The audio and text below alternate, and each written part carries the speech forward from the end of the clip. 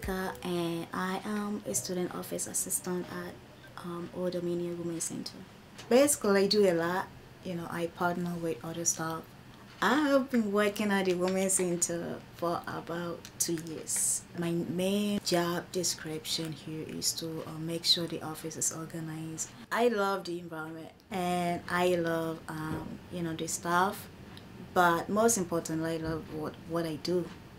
It's like every day I don't have to wake up and tell myself that I'm going to work. It's like one of my hobbies, Love what you do and wake up and you never work a day in your life. Adwoa is an amazing student, and she is the glue to the Women's Center often at times. She is an amazing person when it comes to logistics, and she keeps us going with that. Our main goal is get the information out to equip the students or the community, the trainings that they need to have in situations like sexual assault, violence. They can interfere, step up to protect the community and the people in it. The Women's Center is open for everyone.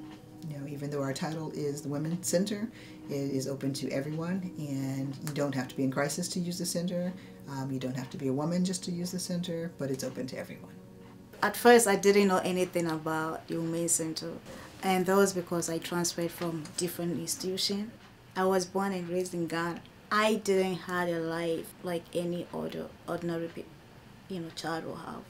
I was raised to be responsible and with less resource.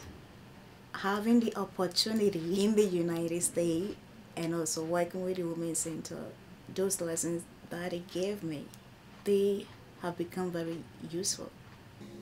Adwoa has grown immensely.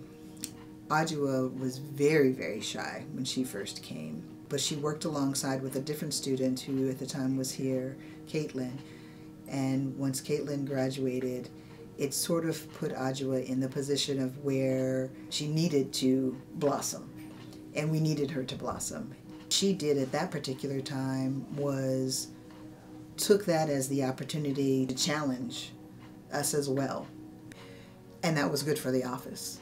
But she was able to challenge us to see that, as a student who had been working here, she saw a fresh, new way to do things from a logistics perspective, that the flow could be better.